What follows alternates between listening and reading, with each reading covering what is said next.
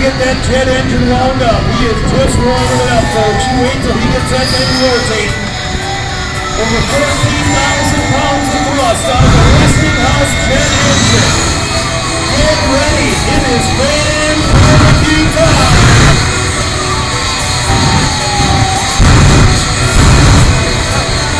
Oh yeah, like roasted marshmallows, baby. We know the heat build from there. He's been cranking it up. It's gonna get louder. Here we go.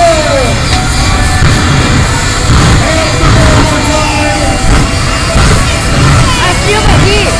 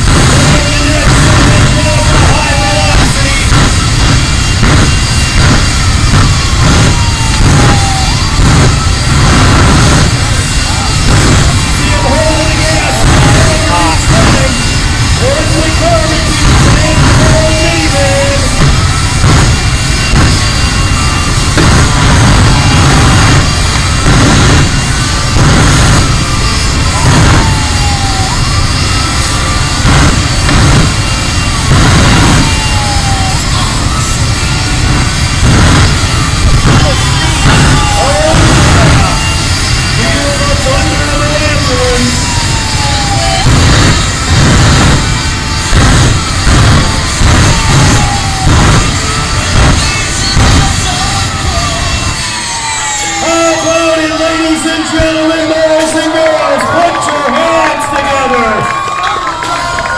Here he comes, Chris Guzman, ladies and gentlemen.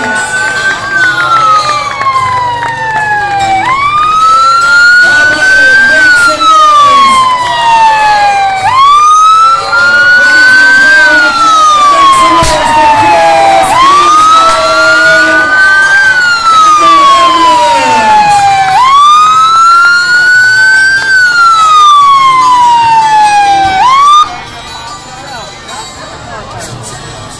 And if you didn't notice when Chris stepped out, he is an amputee, ladies and gentlemen. Make some noise one more time for Chris. Look at him pulling his leg out the window for you. There he is. Making the best out of life day by day. A true hero to me, Chris Guzman, ladies and gentlemen. Former monster truck driver, now the operator of the ambulance, the only jet ambulance in the world.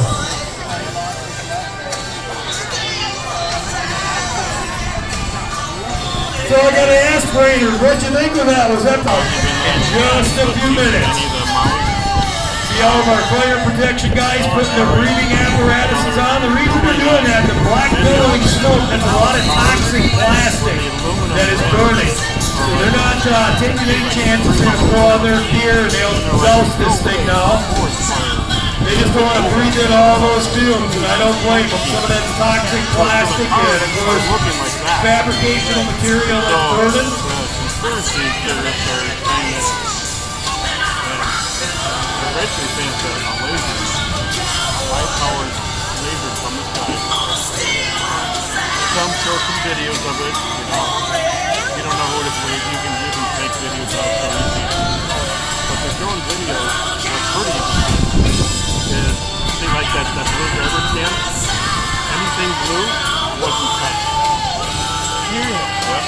So you'll see 100 cars like that, and you'll see one blue car. That was perfect.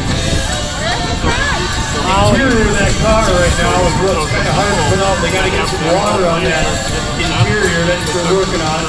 All the fabric and seats catching on fire, burning up. Working their way from the front to the back. So they're saying that on purpose, that the mullet fires were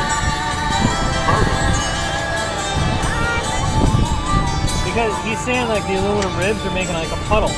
The only way to melt aluminum. Well, like I said earlier today, I'm Mike Bodner. I'm from actually Green Bay, Wisconsin. I now live in O'Connell, Wisconsin. Like he's saying a laser, that'd be intense heat. Yep.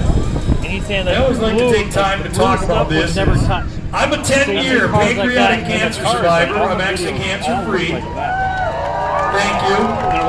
Your state is the reason that I'm alive, okay? I'm from Wisconsin, and my doctor tried to kill me, tried to misdiagnose me. I ended up going to the Mayo Clinic in Rochester, Minnesota.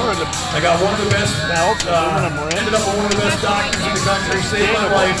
I'm here 10 years later. In the last 2 years, I came back out doing this, and I'm having the time of my life, and I hope I'm educating you a little bit about monster trucks today.